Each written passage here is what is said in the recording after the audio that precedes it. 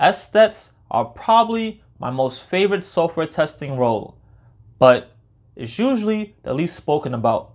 So what is an SDET and why might this role be for you? Let's talk about it.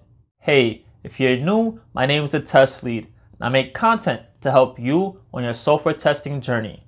Today's topic, SDETs, or Software Developer Engineers in Test. Let's get started. Previously, I covered manual QA engineers, automation QA engineers. Now, the next step up, SDETs, or Software Developer Engineers in Test.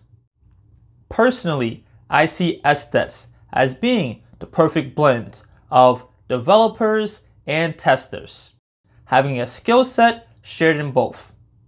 A lot of companies will use the terms SDET and automation engineer interchangeably, but there are some slight differences, and we'll cover them in today's video. We will also talk about why you may want to prefer to choose SDET roles over regular automation roles. SDETs is a hybrid professional who blends both software development expertise with a strong focus on quality assurance. They are skilled programmers capable of writing, maintaining, and optimizing automated test scripts, while also understanding system architecture and engineering principles. Their primary goal is to ensure that the software meets functional and non-functional requirements by developing scalable and reliable testing frameworks. Now, let's talk about the key responsibilities of a software developer engineer in test, starting with developing testing frameworks. Build and maintain robust test automation frameworks that support integration, performance, and end-to-end testing. Next, be a code quality advocate. SDETs ensure code quality by implementing unit tests, integration tests, and continuous testing strategies. Next, DevOps integration. SDETs play a key role in integrating test automation into CI/CD pipelines, ensuring rapid and reliable delivery cycles. And last but not least, collaboration and mentorship. Acting as a bridge between development and QA teams, SDETs mentor testers and developers in adopting best practices for testing and quality assurance. So now, let's move into some of the differences between an automation QA engineer and an SDET. High-level SDETs are developers who basically specialize in testing. So they have that full software developer skill set, but they focus on automation testing. So they have that deeper coding knowledge that's not usually required by regular automation engineers. Usually, for regular QA automation, the basics will get you by.